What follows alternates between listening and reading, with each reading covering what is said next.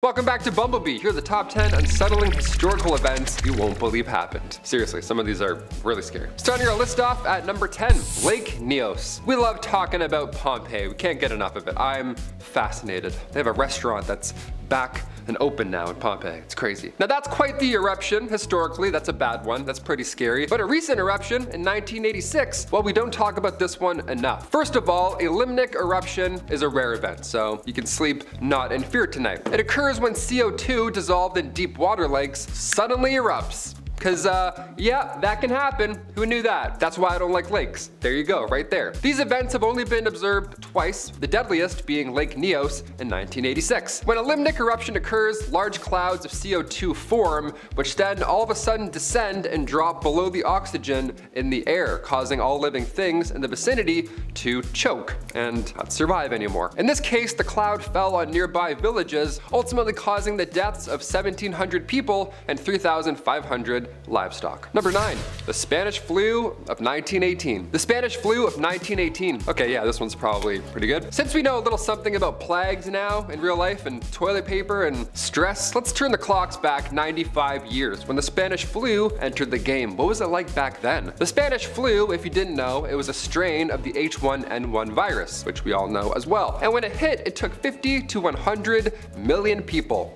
Very fast. 4% of the world's population gone. Now, it was recent and it was quite horrible. We couldn't stay home and watch Ozark for that one, so instead, the Spanish flu is said to have spread so violently because of soldiers being in close quarters during World War I. Yeah, again, very different than our plague. Immune systems were shot as is, and you're telling me a plague rolled through while we're in trenches? No way, what a nightmare. But just like that, the virus disappeared. Better treatment, perhaps it mutated into a much weaker strain. Either way, great, stay gone. Get out of here, go away and stay there, pal. Hit that thumbs up for the Spanish flu not being around. Awesome, we love that. It's a good one to not have. Number 8, the Great Dying. This name's pretty accurate if I'm being honest myself. Scariest environment imaginable. Here we go. Turning the clocks and solar system back 252 million years ago, the Permian Triassic extinction, which for convenience sake we'll call the Great Dying, was and hopefully shall remain the largest extinction event on Earth. The fact that we're even alive right now, watching this video, clicking that thumbs up and subscribing, well, it's all pretty rare, all things considered. This was a butterfly effect triggered by a massive volcanic eruption around the Serbian Traps in Russia. A runaway greenhouse effect was responsible for the loss of 95% of all marine life and 70% of all land animals.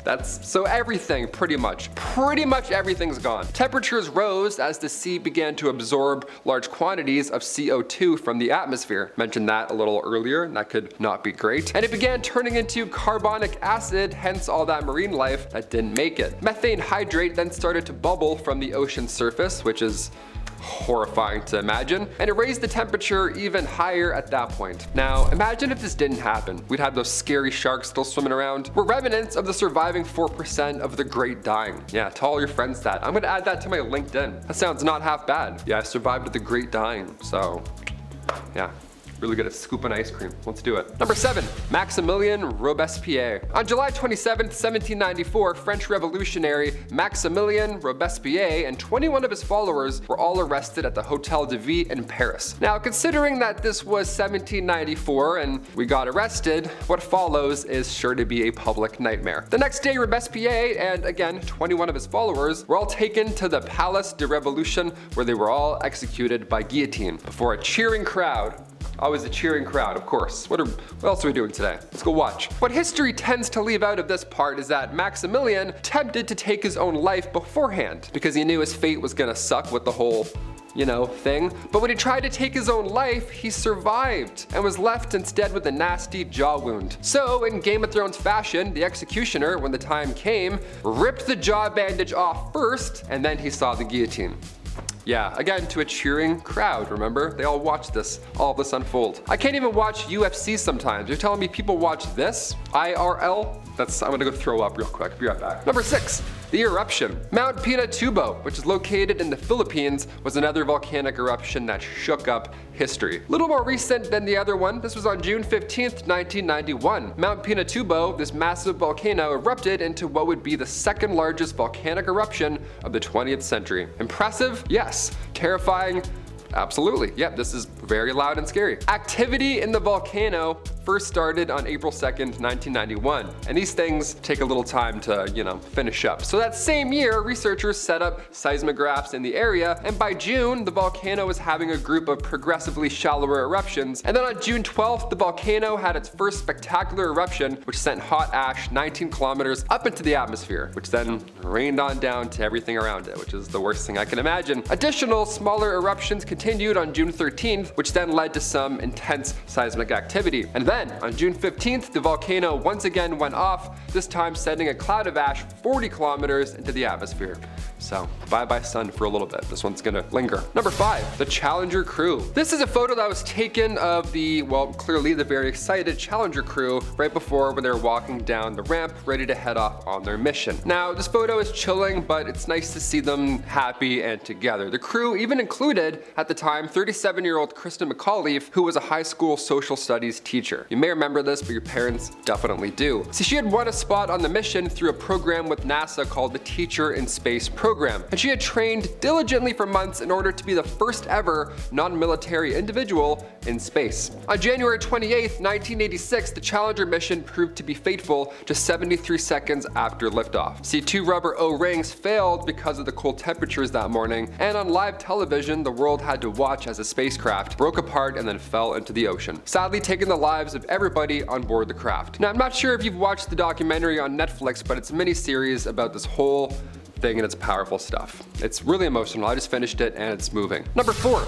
the core.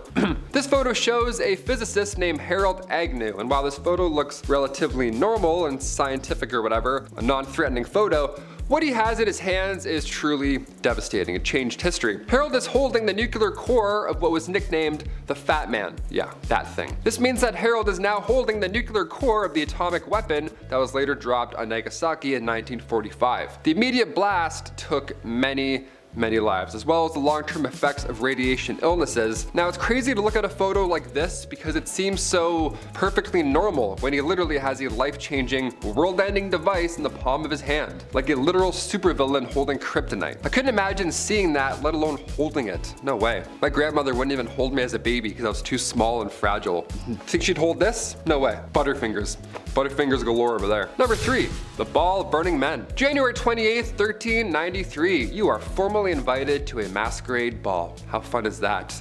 Who is it under that mask? Oh, it's just Taylor on Bumblebee. Love him, he's great. The French Queen Isabeau of Bavaria is now hosting one of the most lavish parties of the decade, right? So bring your finest and longest krakows. Roll it in style. Now, when the French royal court was celebrating the marriage of one of the Queen's ladies in waiting, it of course was a big deal. It's fun, it's a big happy day. For some, the best days of their lives. For others at this ball, not so great. Probably the last days of their lives. King Charles VI had 5 companions perform a dance or a theater routine of sorts. Now, they did a performance as beasts. They were committed to the bit, right? They had these big, lovely masks, big baggy outfits, lots of linen, lots of stuffing to appear as if they were real beasts. Now, the party was going well, wine was spilling, people were laughing, beasts were roaring, we were committed, but one rule beforehand was put into place before the party started. Absolutely, positively, no open flames. Obviously, right? I mean, look at that guy. He looks like a couch. We're not gonna put a match near him. It's gonna be chaos. The Duke of Orleans had a little too much fun prior to this event, and he forgot the first rule of Fight Club when he arrived. The guy walked in with a lit torch. He wanted to see everyone. Some accounts say he dropped the torch by accident. Others say he got too close trying to guess the identity of said beasts. Either way, this tragic event took the lives of 4 people, hence the name Ball of the Burning Men. That's terrible, imagine that, what a gig. Number 2, the Stanford Prison Experiment. One of the most well-known experiments of all time was the Stanford Prison Experiment. It was an attempt to investigate the psychological effects of perceived power, and it worked. A little too well, I'd say. Guards and prisoners were all chosen randomly, from college students to anyone, your neighbor. You had no idea. Nobody really knew just how bad this experiment would end up, so anyone volunteered. Those in power were taking it to an extreme level. It was absolute psychological distress. Some of the prisoners went insane. The whole exercise was abandoned after only 6 days, which is not a short amount of time, but historians say just 6 days because it was intended to last much longer. Now, it's shocking to see the lengths people go after receiving power over another human being. I thought I was evil unplugging my brother's controller and like playing, you know, and he wasn't plugged in. This is like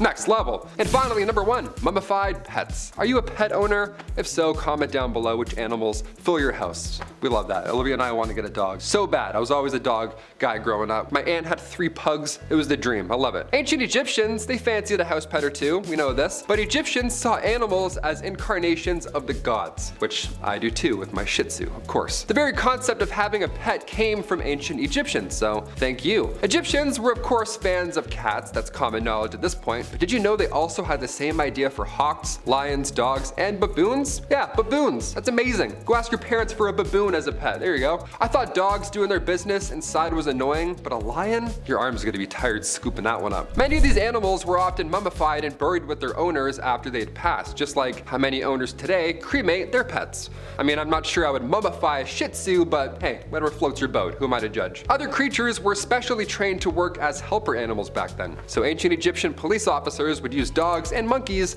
to help patrolling. Then they'd mummify them. What a time, imagine that. I've been your host, Taylor McWaters. You've been you. Keep staying you. Hit that thumbs up, subscribe, all that good stuff. And we'll see you next time on Bumblebee. Peace.